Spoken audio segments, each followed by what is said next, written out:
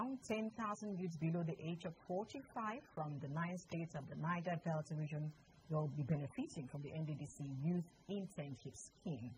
Yesterday, the Niger Delta Development Commission officially launched the portal for enrollment in the internship scheme. The scheme is designed to provide training in various fields, including agriculture, technology, craftsmanship, medicine, teaching, and entrepreneurship to equip young people for self-employment. Now, the Nddc Managing Director and CEO, Dr. Samuel Obugu, at the launch ceremony in Port Harcourt, Rivers State, said that the Commission is committed to supporting President Bola Ahmed Tinubu's economic programs and youth development. Let's take a look.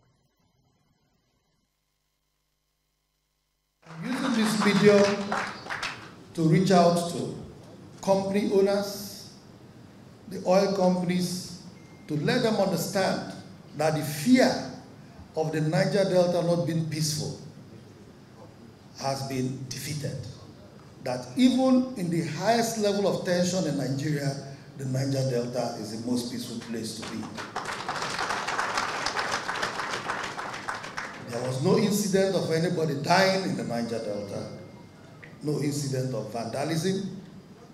That is to tell you that the people of the Niger Delta, we have learned our lessons, and this is the time for us to embrace development. That does not mean that we don't understand that times are tough. Times are tough is not only in Nigeria. Inflation is a global thing right now. But for us in Nigeria, we know Mr. President is working very hard with his policies to address the challenges that are facing the citizens of this country.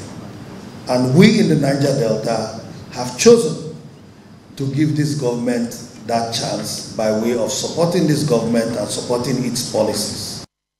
The Chairman, Governing Board Nddc, Mr. Chedili reeled out the criteria for enrollment and said the portal is now open for applications and will close on August 31st, 2024. Well, overwhelmed, like Oliver Twist will say, 10,000 youth is much. But we also appeal as time goes. There's an age limit. We are not going to take a PAS or geriatrics or pensioners and then they come and hide under the youth scheme. If you're over 45, please do not apply. I beg of you, please do not apply because you are not too far from retirement age. Leave it for the youths that will still have at least 2-3 decades of work life and active life. So please, let us develop our youths. Do not try and cut your age by 10 just so that you can get onto this program. Because when you do that, you will be denying the legitimate beneficiaries the opportunity to get on the program. So please, let us just be truthful and honest and leave it to those that fall within the age bracket. Also, persons living with disabilities.